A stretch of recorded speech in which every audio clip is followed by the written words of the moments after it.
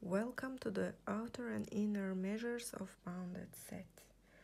Today we will talk about the outer measure, inner measure, and their definition, some properties. So let's start. Definition. The outer measure of a bounded set E is the greatest lower bound. It means infimum of all the measures of all bounded open sets containing the set E and denoted by M star E. Here star is over M. So M star E is equal to infimum of the all measures of G. And E is a subset of G. It's clear. And also it's clear that every bounded set E has outer measures, and this measure is between 0 and positive infinity. Another definition.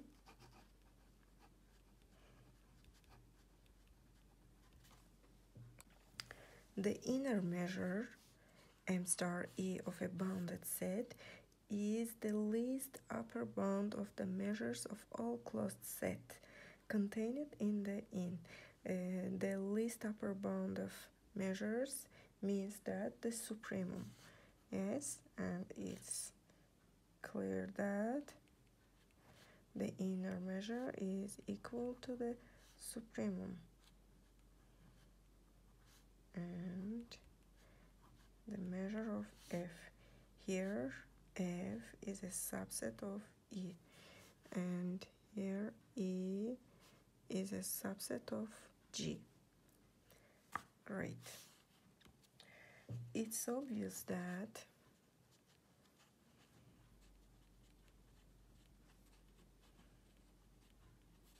every bounded set E,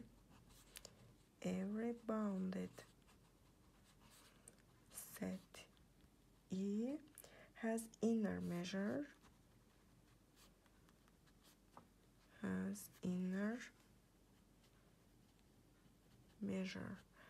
and it's between 0 and positive infinity.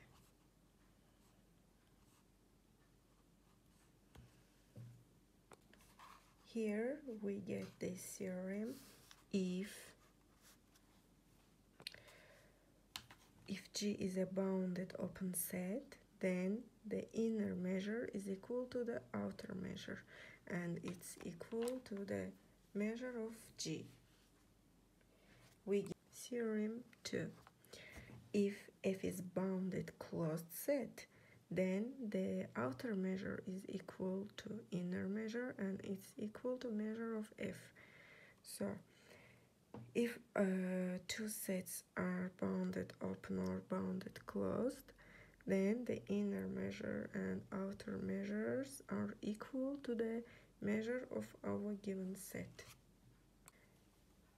And from the above theorems, these two theorems, it's clear that we get the theorem 3. For any bounded set, it doesn't mean if it's bounded open or bounded closed or neither open nor closed, the inner measure is also less or equal to the outer measure. Let's prove this theorem. For any closed set, if for any closed set F contained in E, and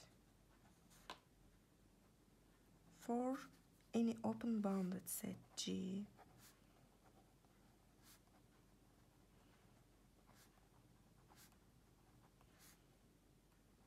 containing E, it means that if F is contained in E, it means that F is a subset of E, and if E itself is a subset of G, so here we get F is a subset of G. Then the measure of f is always less than or equal to the measure of g. We proved it in our previous lesson. And the supremum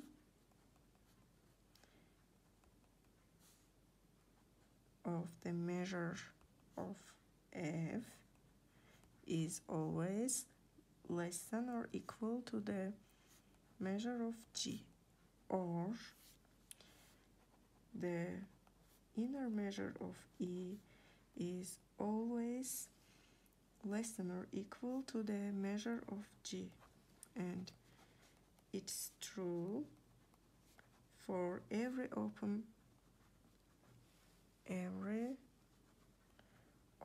bounded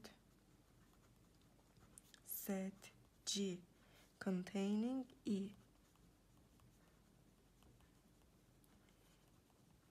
So the inner measure of E is always less than or equal to the infimum of the measure of G, or here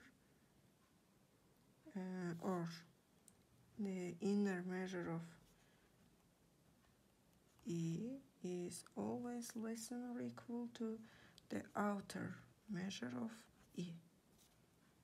So we proved it. Here E is a subset of G.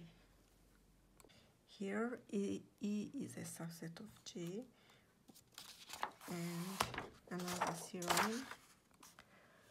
Theorem 4.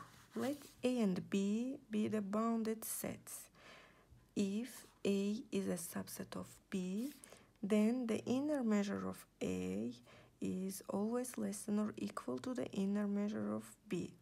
And it's clear that the outer measure of A itself is always less than or equal to the outer measure of B.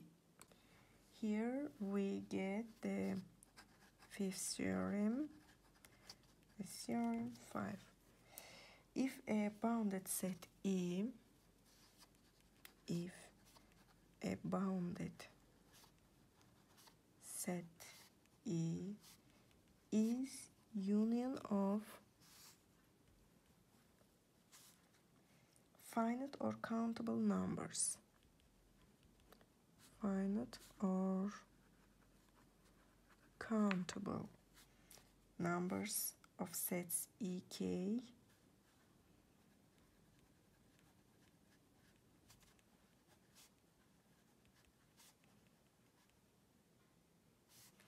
it means that E is equal to the union of EK.